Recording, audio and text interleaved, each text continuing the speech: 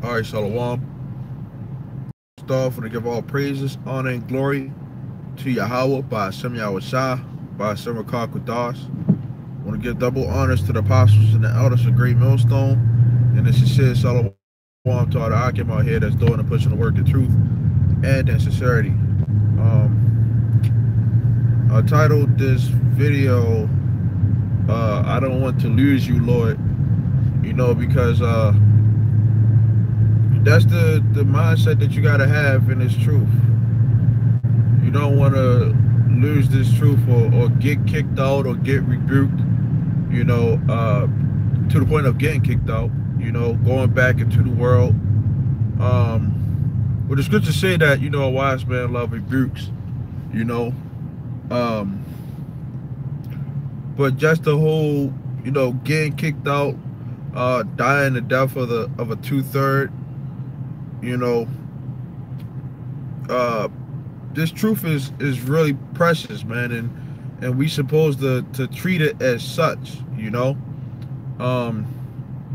just really appreciating the fact that the Lord made us an Israelite, okay,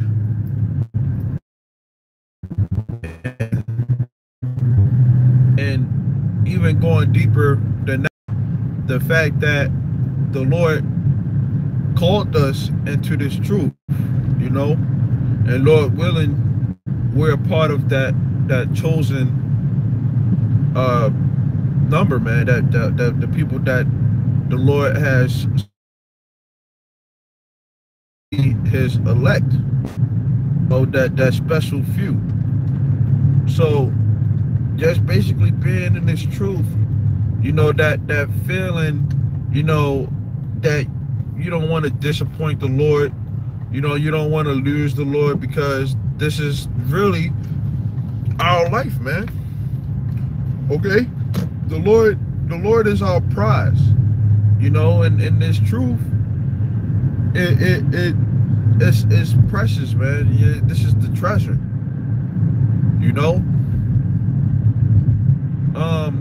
I was telling brothers, that my vehicle had got broken into last night.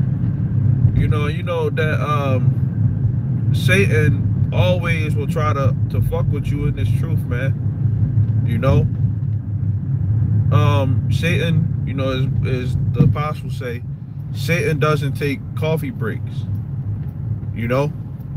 But just because Satan fucking with you, do that mean that you bitch up and you say where is it all coming from? That you get effeminate? No, it's supposed to toughen you up, man. And then you gotta also be circumspect, okay, and not a fool, because you nothing happens unless the Lord, says that he wants it to happen. And of course, it's a good thing that it didn't take much of anything except for some change and my book bag that I had my garments in, but hey, they left the garments behind, and my Bible,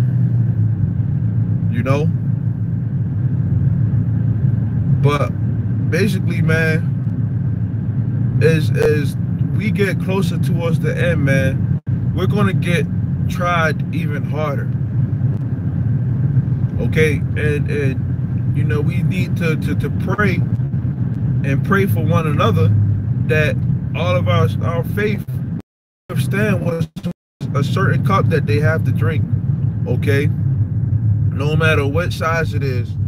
Okay, in order for us to reach that kingdom, man, reach where we got to be at in the spirit. Okay, and if you really love this truth like we say that we do, okay, you're gonna get through those times, man.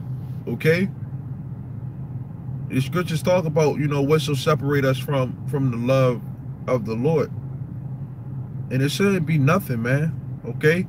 If you end up, you know, getting reprimanded, okay, from off of something, or you end up going through whatever the case may be, man, whatever trial you have to go through, okay, that should not be something that gets you out of this truth, okay, to the point where you lose your faith, you know. And it's a scary thing, man, because you see people who have came in and they were on fire for this truth, and then they fall out, and then it's like, what happened to the guy?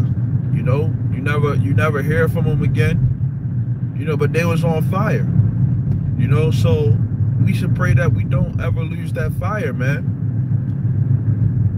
you know, that we stay on fire, because going back into this world, that shouldn't even be thought of as an option, man.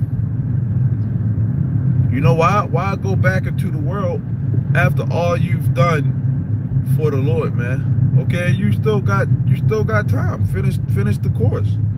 You know, don't just give up, you know, in the middle of the game. You know, don't just quit. You know,